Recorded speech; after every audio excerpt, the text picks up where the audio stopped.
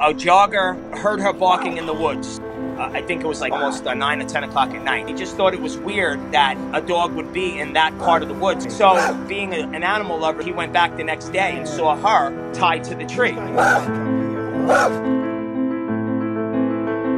We received a message on our hotline about a dog that was tied up, and supposedly he's been tied up since last night. One of our trainers happened to be in the area, so I sent him there, and it took me an hour and a half to get there, and for the hour and a half, he couldn't get anywhere near her. She was petrified. I mean, it was total fear. Yeah, here he is right here.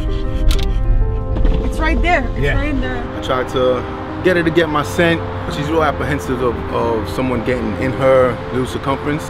Greg is here now. We're gonna see if we get this dog out of here. Where she was left in the woods, it was completely covered with brush. I can't even fathom the reason that anyone would do that. This is where this dog is, off the Bronx River Parkway. Hey. She was on like a little, it was like a 2-foot chain. So I knew it was fear-based. You know, you just have to be calm, and really that's the key to it. If you're calm, they'll calm down. There you go. There you go. It's okay. It's okay. We came stocked with food, hamburgers, and sandwiches. It's okay, baby.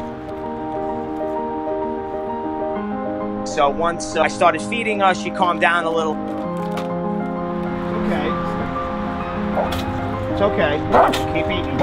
Keep eating. When I was able to slip the lead around her neck. Come on. Here you go. Let's go. It's okay. Girl, see? Come on. Get out of here. It's okay. Come on. Okay. Okay. Come on. She was still a bit confused at that point. She was still in the back of her head. She didn't know if it was totally legit. Job well done, brother. So the first day I took her for a walk. On that walk, she was like looking at me like, all right, this guy's legit. I think I'm going to be okay. Good girl. Who's a good girl? The next day, I was able to start petting her with my elbow. You hear me? The elbow method is you don't have to raise your hand, and you can still touch her, and then once she gets the affection with the elbow, then you could start using the hand. It was at that point that she really did come out of her shell.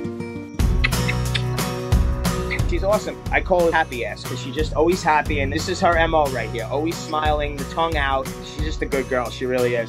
Sit. Sit. Give me a paw. Good girl. That's a good girl. Thank God for the Good Samaritan jogger. And thank God he went back the next day because not too many people would do that. With time and patience, you could turn any dog around. Some dogs take a day, some dogs take a year. But if you have time and you have patience, any dog could be turned around. That's a fact.